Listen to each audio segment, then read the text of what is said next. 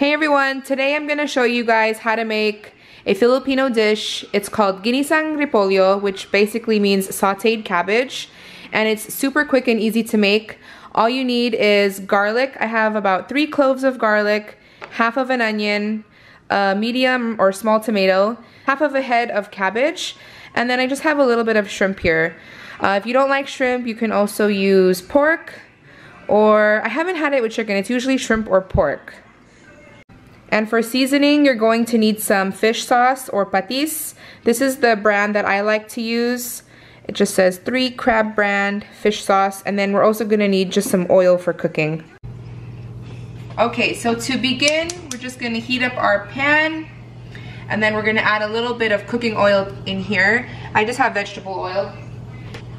Okay, so we're gonna start with the garlic. Just saute that for a little bit. Not too long because you don't want it to burn.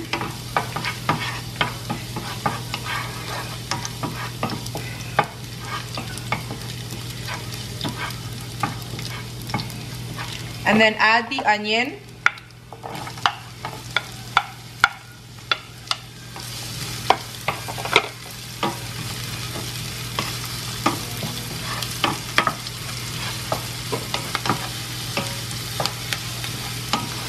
And just cook this for about a minute or 2 until they soften.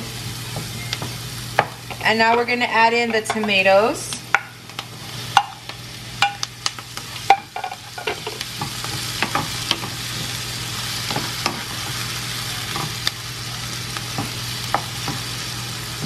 For the tomatoes, I like to cook it until they're soft. And I even like to smash them up once they start to soften up. So I'll just let that cook for a couple of minutes. Once the tomatoes start cooking down, you can smash them up with the back of your spoon.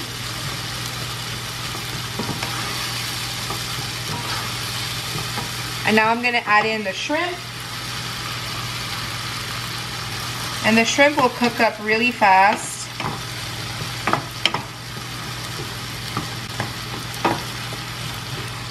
You can add as much or as little shrimp as you like. It just depends on you. Just personal preference. Okay, so once the shrimp is cooked, you can tell it's pink, so they're cooked. I'm gonna add the cabbage.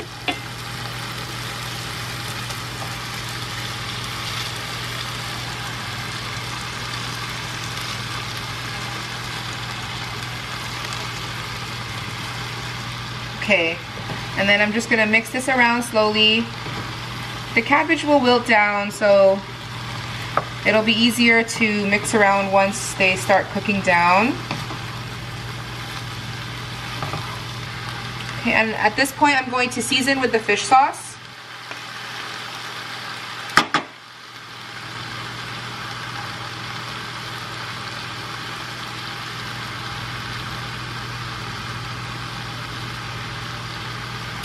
I never really measure the fish sauce. I just add a little bit at a time because it is salty.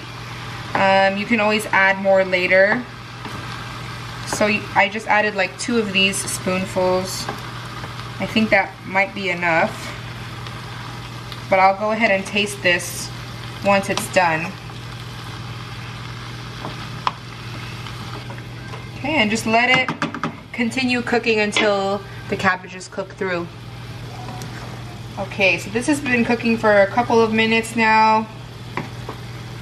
At this point, you can go ahead and taste it. I just tasted it and the seasoning is perfect, so I don't have to add any more fish sauce. And the cabbage is cooked through, but it still has a little bit of a crunch to it. So that's how I like it. So it is all done.